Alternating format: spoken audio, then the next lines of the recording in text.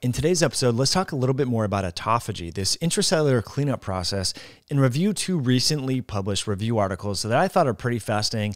They have some great images, especially for those of you that are new to understanding sort of, hey, what is this process of autophagy? How can I increase it? How can I measure whether or not I need to support autophagy? And how can I assess whether or not what I'm doing is actually inducing or increasing autophagy in my body? These are common questions. The most common question that I've seen on the internet, especially in the last sort of 2 years, is how long do I need to fast in order to see appreciable increases in autophagy? So anyway, I would like to share those with you, although we do have a full course over at courses.highintensityhealth.com that you can check out. But again, in today's video, it's just going to be just a quick breakdown. And if you want even more details, you can check that out. But these papers are just phenomenal and they keep coming out and the images are amazing. So it's worth diving into it, even if you've heard about autophagy before.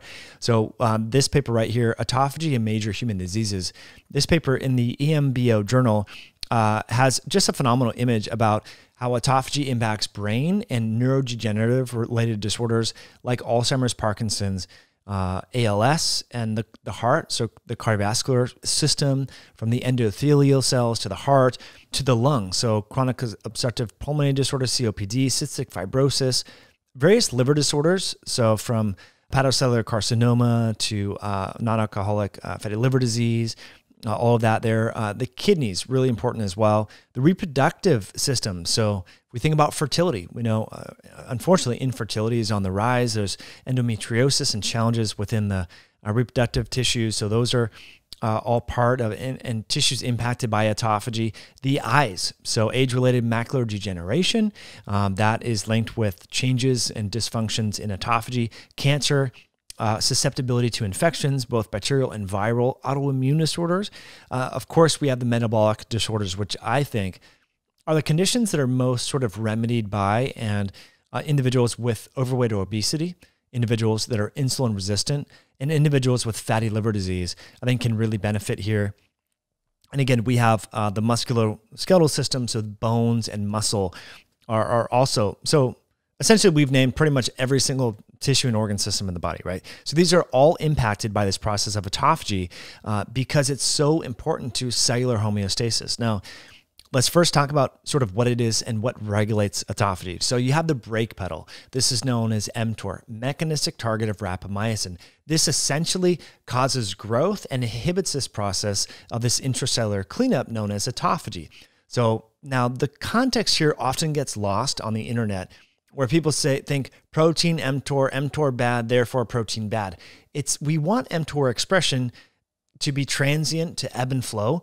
We don't want mTOR overexpression, right? You want glucose in your body, but you don't want hyperglycemia persistently, right? It's normal to have a little blip after you eat a meal and it will come down.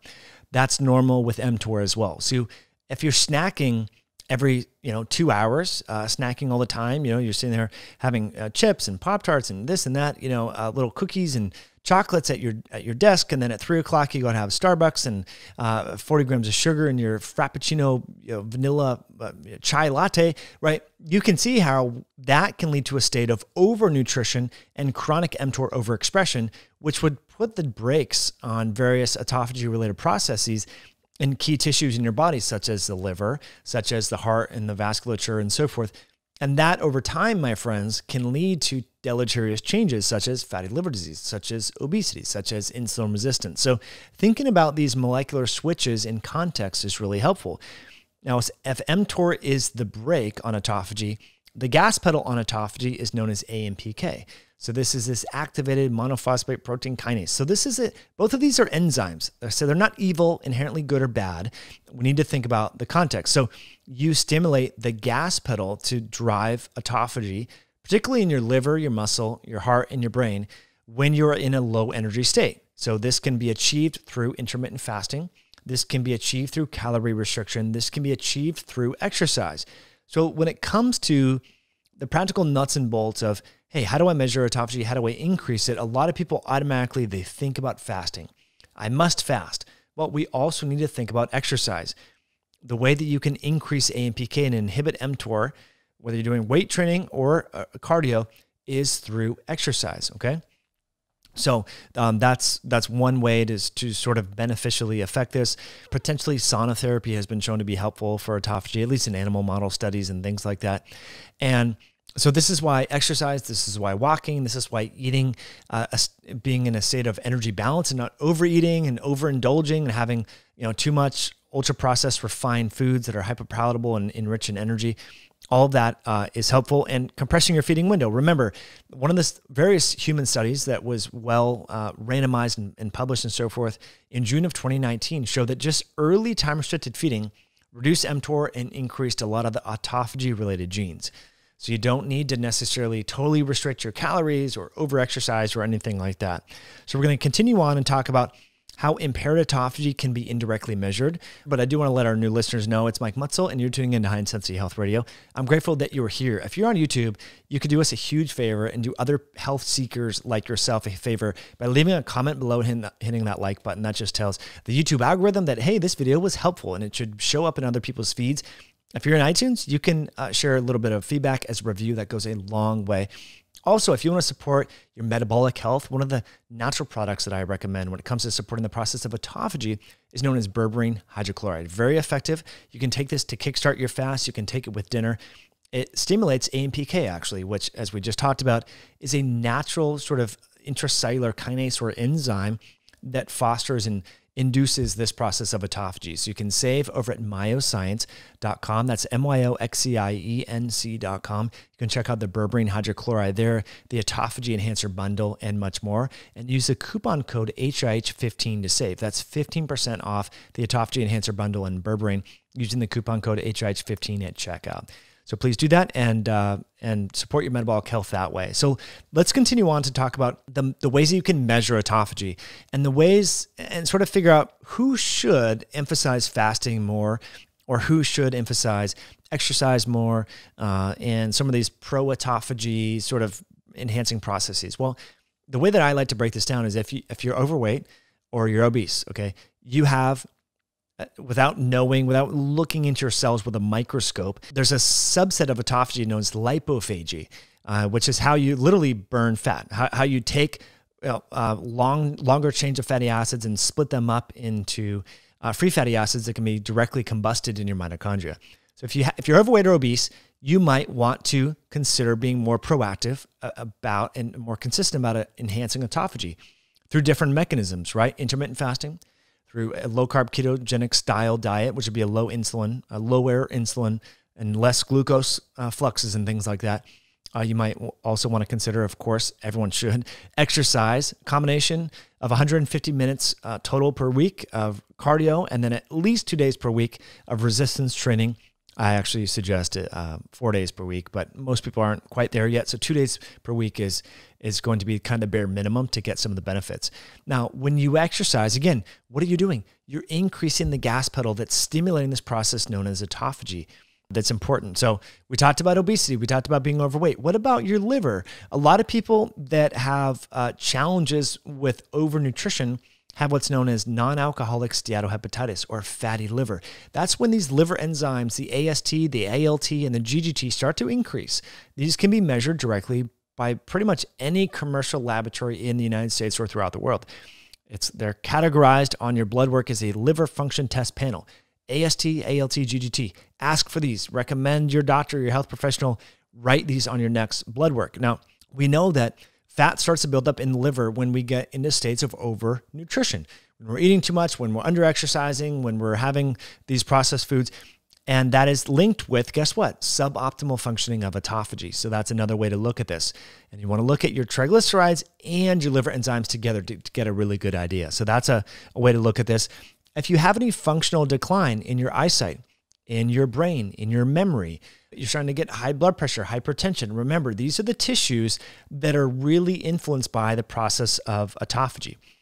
So we know that insulin resistance, we know that fat cell formation, and we know that declines in muscle mass and muscle strength are, guess what, linked with impairments of autophagy, signaling, and sarcopenia and all that, as is indicated right here in this image that really tells the story well from this recent paper in the journal Nature. So those are ways to ascertain, because again, these are intracellular processes that you can't just go out and measure. right? You can't just go out and measure like, hey, my messenger RNA and tissue of my liver, it's not practical or feasible. So we have to use more sort of tangible, holistic ways of looking at this. So again, the fat in the liver, the fat on your body, the strength and the health of your muscle tissue and your glucose regulation are how we're going to triangulate to see if you should support autophagy. So I'm getting all this information, friends, by the way, from this paper that I would highly recommend checking out. It's called Autophagy in Metabolic Disease and Aging. So the other thing that we need to focus in on, we talked about, okay, are your liver enzymes increased? Are your triglycerides increased? How is your body fat? How's your muscle strength? The other thing we need to figure out is your age. As you age, the sensitivity and the expression of these autophagy-related genes go down. And so older people should consider intermittent fasting and exercise more as a lifestyle modality that can support the healthy aging response, more important than, say, children, right? Your teenager that's snacking all the time, although it's not necessarily a good habit to get into, do we need to worry about them causing cancer at 16? Not necessarily to the same extent that a 60-year-old person going to Starbucks and having Pringles and this every 2 hours, right? These are different scenarios because these processes decline with age. So the authors go on to say, autophagy has an essential role in maintaining cellular homeostasis in response to intracellular stress. Remember, favorable stress or hormetic stress can be achieved by way of exercise, compressing your feeding window, and all of that. However, the efficiency of autophagy declines with age, and overnutrition can interfere with this autophagic process. So we have so many adults, unfortunately, who are overweight, who are insulin resistant, who are under-exercised, and we now know that they're more susceptible to pathogens, right? We've seen this on the news, individuals that are intubated and on ventilators and all of this. Well, it turns out, remember, part of what autophagy does is it helps to clean up cellular pathogens and cellular debris. So it helps to fight viruses and bacteria and so on. In fact, autophagy-related drugs and compounds that stimulate autophagy like metformin and rapamycin, there was one paper in Kaiser Permanente last year, and it's been talked about extensively, has been shown to be supportive and protective from severe disease of COVID-19.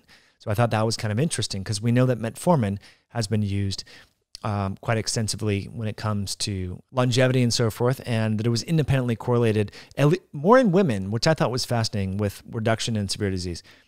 Therefore, conditions such as sarcopenic obesity, insulin resistance, type 2 diabetes that are characterized by metabolic derangement and intracellular stress also involve the accumulation of damaged cellular components. So you're overeating, you're overgrowing, and you're not burning enough of that fuel and causing this hormetic stress. You start to accumulate cellular trash. And over time, if you've ever not taken your trash out or you've been on vacation and you come back to your house or your apartment, you're like, whoa, what is that smell? If you accumulate trash in your house stinks. Well, the same thing can happen inside your cells. If you're not breaking down these aggregated misfolded proteins, these accumulations of fats and lipids, your cells become dysfunctional. And remember, this accumulation of crap or trash inside your cells, guess what that also does? That stimulates the process of cellular senescence. And those senescent cells start to talk and crosstalk with other cells and drag more cells into this senescent phenotype. And basically, you have aged tissues. Your eyesight isn't as good. Your brain isn't functioning as good. Your muscle cell is losing tissue and function. You get weaker and so forth. So autophagy is key in supporting these processes with aging. So, what does a sort of summary of the protocol look like? We've talked about this a million and one times, so I feel like I'm very repetitive here. Early timer shifted feeding. So a window, something like, 12 to 6, 10 to 6, 10 to 7, something like that. I think earlier the better. Exercise. Pretty much, you got to exercise every day, friends. That can be walking, that can be moving around. But you got to move your body. You got to stimulate those muscles. When you move your muscles and you deplete your blood glucose and glycogen, you increase glucagon and you decrease insulin. That can stimulate the process of autophagy. So moving your muscles, especially in the fasted state, can be helpful. Not going to bed on a full stomach. So giving your body sufficient time. So you're not going to bed having desserts and cookies and treats and all of that. Having that persistent high glucose is going to slow down and put the brakes on this autophagy process by increasing mTOR. Again, mTOR is not bad. It's mTOR in context. Lifting weights, potentially looking at natural compounds like essential fats that have been shown to be helpful, berberine hydrochloride, spermidine in mushrooms. We did a video about what to eat in a day. Spermidine can be very helpful. So those are just some things to consider that I would suggest, but keeping it very practical, compressing your feeding window, not overeating, and exercising are going to be the most effective time-tested ways to support the autophagy process. So if you want more details, you can check out courses.highintensityhealth.com. We have the Autophagy Enhancer Masterclass that goes into this in much more depth if you're interested, but I'm grateful that you're still here. Thank you for hitting that like button. If you want to check out the show notes and some of these images that we posted on YouTube, I think they're helpful just to understand this, because out of any physiologic process that people talk about on the internet, the one that gets butchered the most is autophagy. People say it's good, it's always good, it's always bad. It's really much more nuanced and tissue specific than most people talk about. So I think it's important that we keep the discussion sort of practical and realize that it's hard to measure directly. But we can use our liver enzymes, our triglyceride, our level of body mass, and our strength as proxies to triangulate to see if supporting autophagy with time-restricted feeding and exercise is helpful. So have an awesome rest of your day, friends. Hopefully you found these images in this video helpful. And we'll catch you in a future podcast down the road. Bye now.